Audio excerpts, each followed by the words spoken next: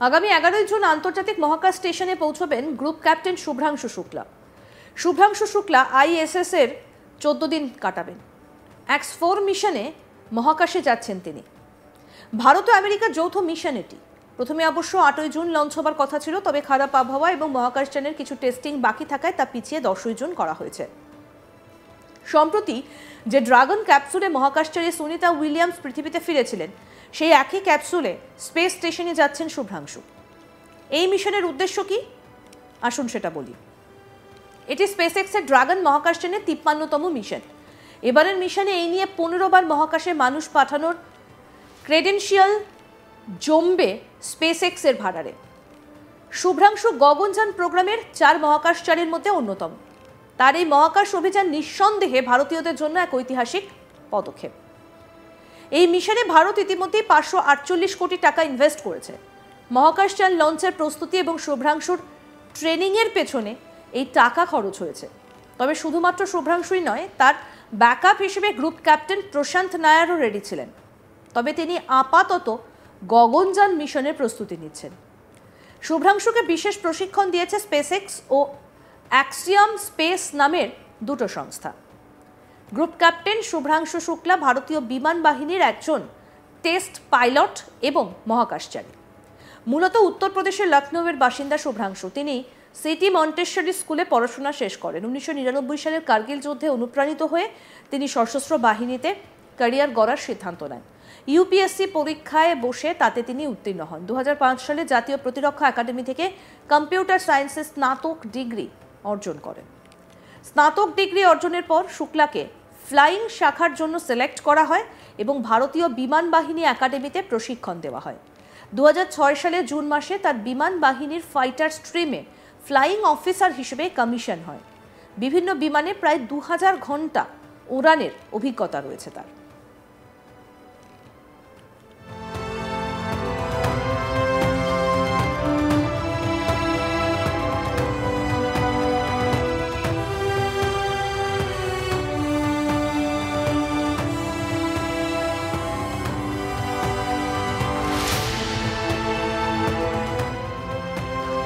ISS-এ যাওয়ার পর মূলত 7টা গবেষণা নিয়ে কাজ করবেন শুভ্রাংশু। ভারতের বিভিন্ন শিক্ষা প্রতিষ্ঠানের রিসার্চ প্রোগ্রামের অংশ এগুলো।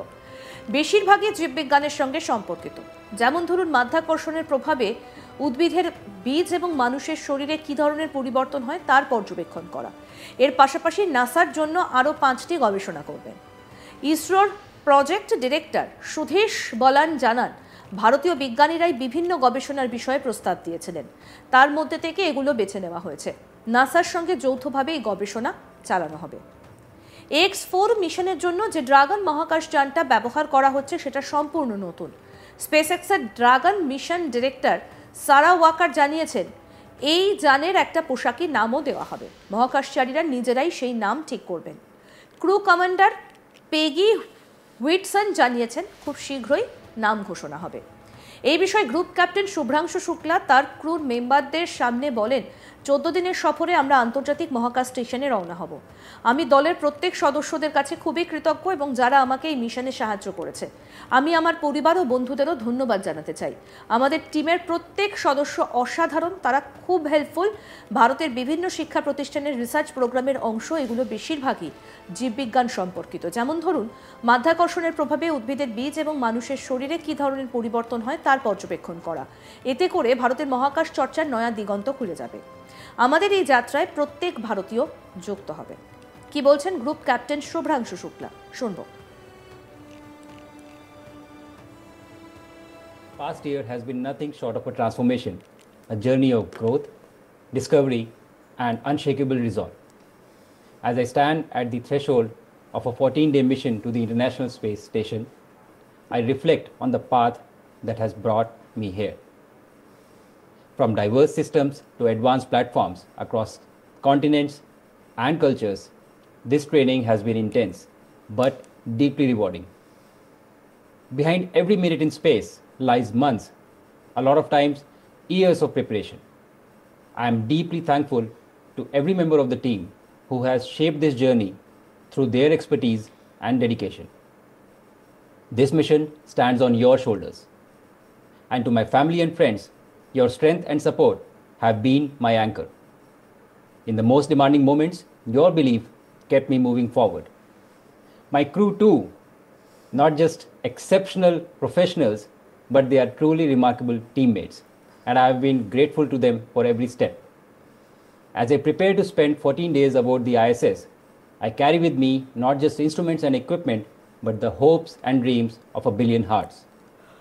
I will be conducting 7 Indian experiments developed by brilliant minds from the research institutions across our nation, investigating the effect of microgravity on cultures ranging from stem cells to crop seeds. These experiments will pave the way for India's progress in microgravity science, and I am proud to be the bridge between Earth and orbit for this pioneering research. Balancing this scientific ambition with a rich cultural heritage, I carry symbols, souvenirs crafted by the talented students from the National Institute of Design, celebrating India's culture and creativity. These artifacts represent the spirit of our country in space, and I carry them with deep pride. From orbit, I will also be speaking live with students, educators, and members of India's growing space industry, sharing not just experiences, but inspiration. If even one young dreamer is moved to explore the cosmos because of this mission, we will have already succeeded. I hope to ignite curiosity and excitement in young minds, to let them know that space is not a distant dream, but a future they can shape. With the bold ambition of sustained presence in space, Bharat, with missions like Gaganyaan and Bharatiya Antariksh Station, will need the young generation to be invested in space exploration. Hence, I call upon every Bharatvasi to join us, participate, engage, and dream boldly about a future that is exciting. Our crew has chosen a special zero gravity indicator for this mission, a swan. In Indian culture, the swan is the vehicle of goddess Saraswati, symbolizing wisdom, learning, and purity. It is said to have the rare ability to separate milk from water, a symbolism that is a powerful reminder of discernment in an age of distraction. To carry this symbol is to carry the essence of our mission: pursuit of knowledge, clarity of purpose, and grace under pressure. Subhrangshu শুক্লার মা জানান এটা ওর কাছে একটা বড় সাফল্য। কি বলছেন শুনবো। कहेंगे क्या, वो तो एक अचीवमेंट अच्छा है ही है उस बच्चे के लिए। उसने जो है पूरे भारत में और सब जगह से अकेला चुना गया है, तो गर्व तो होता ही है। बहुत गौरव की बात है हम लोगों के लिए, तो अच्छा लगता है। किसी का भी बच्चा हो जब इतनी ऊंचाइयों पे जाता है तो माँ बाप को ही सबसे ज़्यादा अच्छा लगता है। उसके लिए दुआ करते हैं, कामना करते हैं कि अच्छे से अच्छा वो सक्सेस होकर लौटे वहाँ से अपने मिशन में। আরও আপডেট পেতে দেখতে থাকুন আজ তাক বাংলা। সাবস্ক্রাইব করুন, নোটিফিকেশন পেতে বেল বাটন অপশন প্রেস করুন, হোয়াটসঅ্যাপেও ফলো করুন আজ তাক বাংলা।